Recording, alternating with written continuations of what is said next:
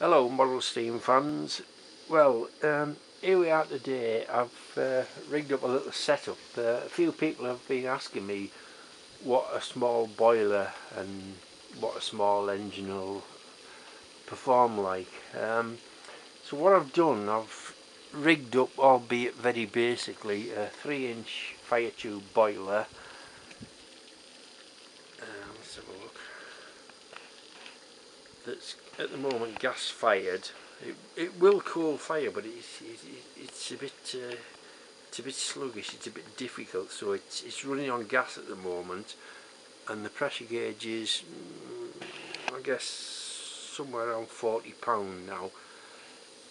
The little engine is a Muncaster table engine built from bar stock. It's about about an inch born, maybe just slightly over an inch stroke.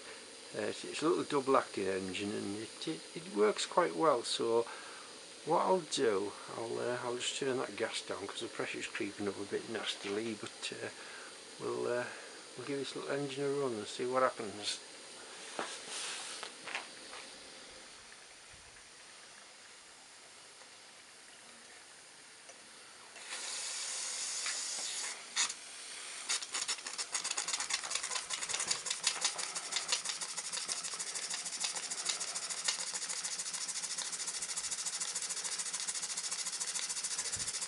As you can see, the engine now is running reasonably fast, probably a couple of hundred RPM, something like that, with the boiler pressure at about £50 pressure, but the valve is virtually shut. There's only a bit of steam sneaking out of it. What I'll do in a minute is try and get the pressure creep up a little bit higher, then fire the engine for a short blast on quite high pressure, and you can see how fast the little engine will run. The water gauge at the moment is, let's have a look, it's not near the top. It's just sort of, you can just about see the air bubble near the top. We'll see how that water is in about 5 minutes or so when I've made this video. Right, so the little engine now is keeping up the same sort of speed. It's running quite nicely. Pressure is still 50–60 pound thereabouts.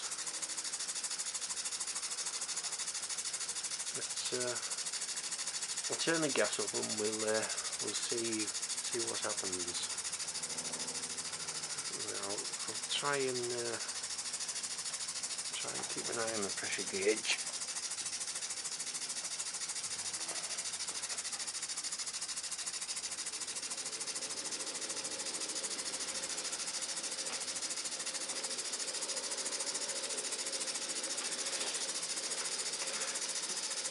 I've turned the gas up now. You can possibly hear the engine is picking up a little bit of speed, and you might be able to see that the pressure gauge is climbing. So let's open her up and see what she does.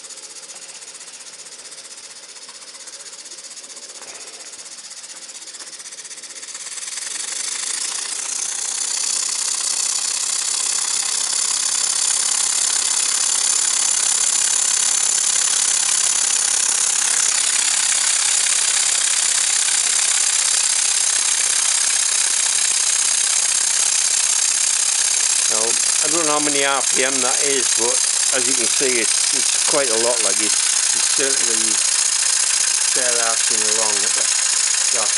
The pressure gauge now is, well, it's stopping now. Like as you can probably see, it's down to about 30. What I'll do, I'll turn the valve down so the engine slows down a bit, and you can see how it increases pressure shortly.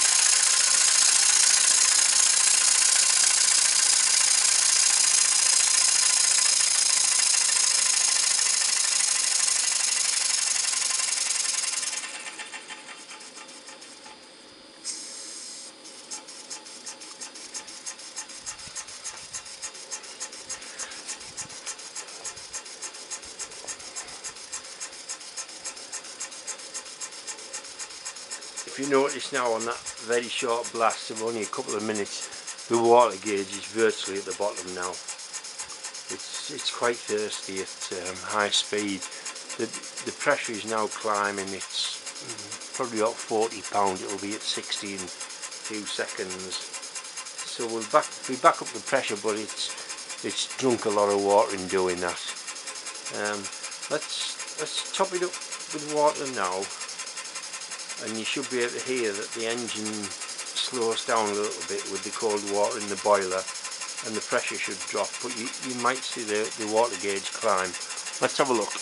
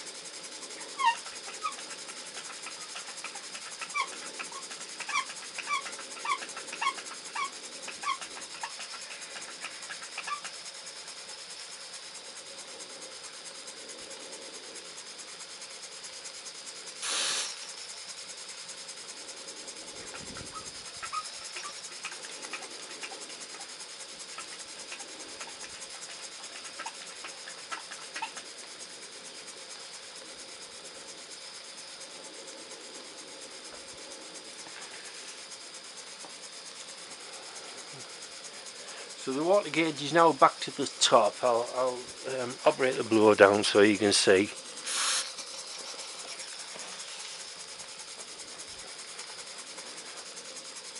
But as you can see, the pressure is now something like 30 pound, and the engine has slowed down, but it will pick up very shortly now that no extra water's been put in.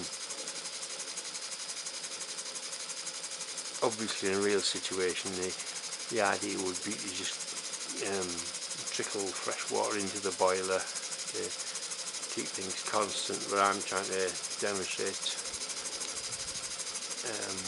what happens when you let it run down and then fill it up. You can probably see now that the boiler gauge is getting back towards 60 and the engine is again picking up.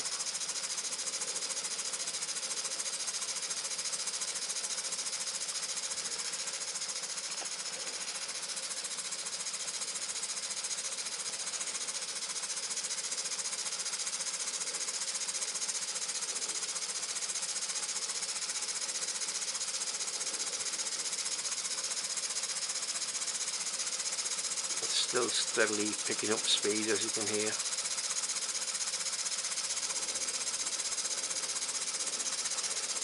So as you can see on gas, this boiler is quite capable of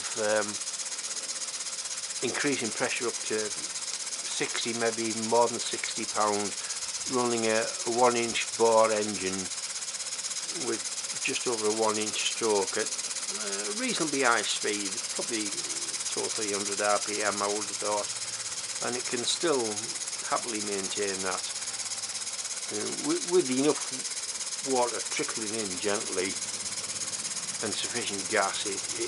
I'm sure it would maintain this all day. And the engine is relatively powerful. You'd be surprised that, particularly if you've got about 60 or 70 pound pressure in it, you know, it can give a nasty kick.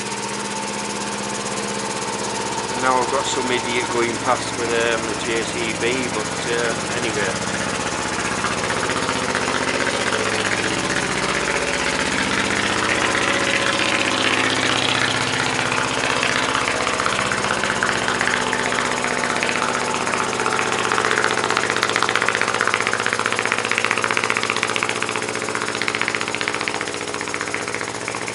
So we're now getting back towards our 60-70 pound pressure.